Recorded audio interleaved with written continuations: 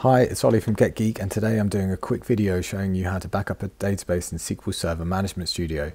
So this is the latest version of Management Studio, which is version 18.5, but this has not changed for a long time.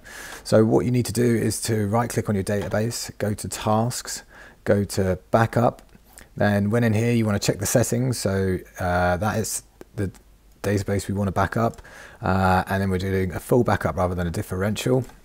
And we do want to back up to disk. Now this will have a default path in here. If it isn't the path that you want, then you can just go remove and then add it in, and then you can either browse via the three dots here or just type the path. So I'm just going to put in the name as computer shop with the date,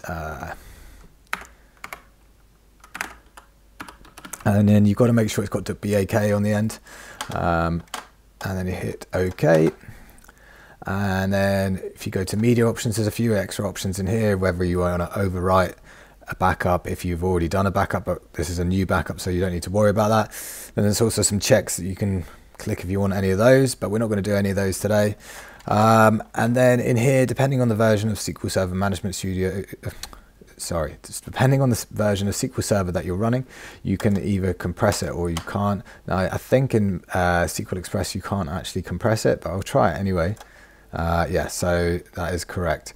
So today I will just be using the default server settings, which is non-compressed backup, so we'll OK that.